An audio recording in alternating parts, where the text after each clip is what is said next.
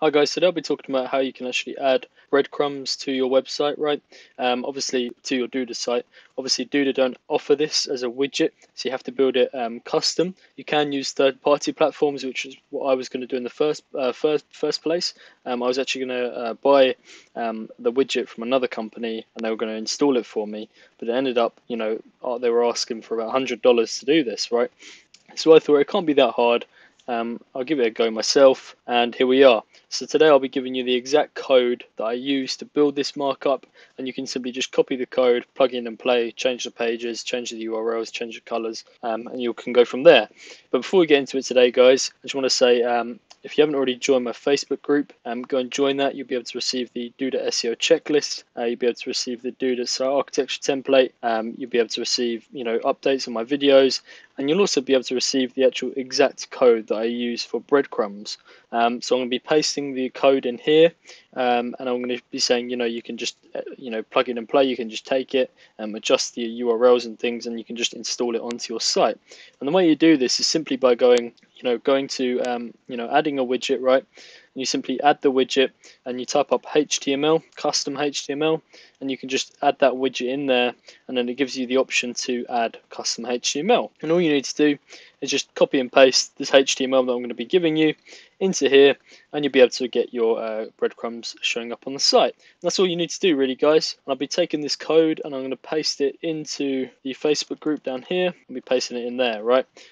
So if you want that, simply just join my Facebook group and you'll be able to receive it in there, and you can just change the URLs, you can change the colors, things like that, and then it saves you $100, $50, whatever it costs. And there you go, guys. Also, once you do the breadcrumbs markup, it's important that you add you add the breadcrumbs, the widget, HTML, and it's important that you actually add breadcrumbs schema markup, right? So what you want to do to add breadcrumbs schema markup, I'll give you a quick background of what it is. So breadcrumbs we'll just go help SEO. Because what's great about breadcrumbs is they actually help SEO. They help the user, the search engines, crawl your website and find where different pages are, what pages are part of what folders, and sub pages and things. As you can see here, what is CMS therapy is in our services subpage, and then our services is in the home. Well, is the sort of parent page, and then that's the kind of the main page, obviously. So it's great for SEO. As you can see, you can find tons of articles online about why it's good for SEO. And it's also good for web design and user experience purposes. So when customers come on the site, it makes it easier for them to navigate through different pages, especially big sites and e-commerce sites can use this to navigate through big pages and things like that. So if we go to a site that I'm working with at the moment, we go to ROM Store and we click on one of the products. As you can see here, it says you are here, and then I could click onto there, and it should give us you are here, and it goes to the category, gives the sort of subcategory, and then it gives you the product. So it's really important that you have this sort of breadcrumbs in the site to help user experience purposes and to help the search engine find different pages on your site and break each page down, right? So it's really important that you do this, and that's about it, really, guys. If you do want to add the breadcrumb schema markup as mentioned earlier, all you have to do is just go to technicalseo.com. So you go up here. I'm going to leave a link in the description below for you to do this. And then you simply go over to schema markup generator, and then there should be the breadcrumbs markup here. And then you can add page one name, then the URL, and then it gives you the markup code here, and you can just copy and paste it into the